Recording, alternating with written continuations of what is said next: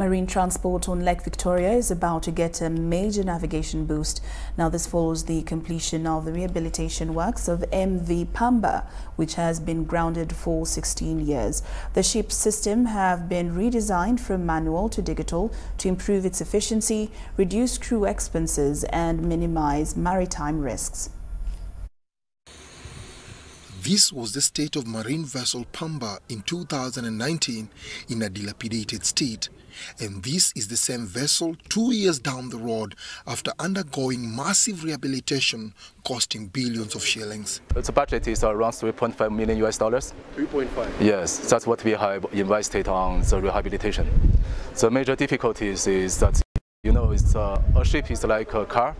When it's moving, it's easier to realize the problems. But when we took over Mv Pamba, it was immobilized and it was stopped. So many problems, we only realize the problems later on. The ship, which is soon to sail on Lake Victoria, will be a major boost to marine transport in the East African region and more so to the Central Corridor, which has in the recent months been served by only one ship, the Mv Kawa. We can do business cheaper by exploiting this route of the lake. This is one of the models of transport which have not been exploiting maximally, and which we should, because it reduces and it helps on a number of things.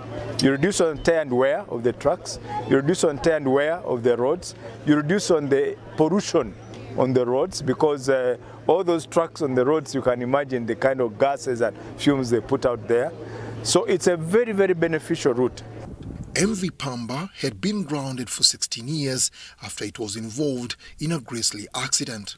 The ship, which has been fitted with the latest marine transport technologies to boost efficiency and received fresh paint, is expected to benefit immensely the business community, especially bulk importers and exporters. Mv Pamba has been under rehabilitation. It is now undergoing tests, so that is another vessel on the lake.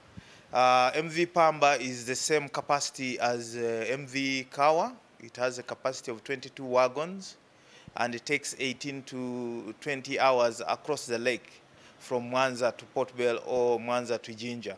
However, small-scale traders like Mv Pamba, who imports animal feeds from Tanzania through the port of Mwanza, is making an appeal for a tariff review from Uganda Railways Corporation in order to enable him shift from the small vessels to the bigger and more efficient large ships plying the Port Bell Luzira Mwanza route. In our corridor, the ship is cheaper for larger corporation, larger institution. There we're competing with WFP. There is also Starbucks International. So the standards they put, the tariffs for them are a bit high. Depending on the volume of cargo that you have, rail and marine would be your best bet if it's bulk cargo. Now, when it's small cargo, there is another discussion we'll have to have with the client. The return of Mv Pamba comes at a time when the Central Corridor route has in the recent months experienced a spike in imports and exports. The newly refurbished vessel has 880 tons capacity and can carry 22 wagons. Currently, Uganda Railways Corporation has a $92 per ton promotional rate for bulk cargo from the port of Dar es Salaam to Port Bell. What we are doing, we are giving a cheaper route. Currently, across the lake, we are doing $21 to $23 per ton. This is when you have loaded the bulk cargo on the vessel.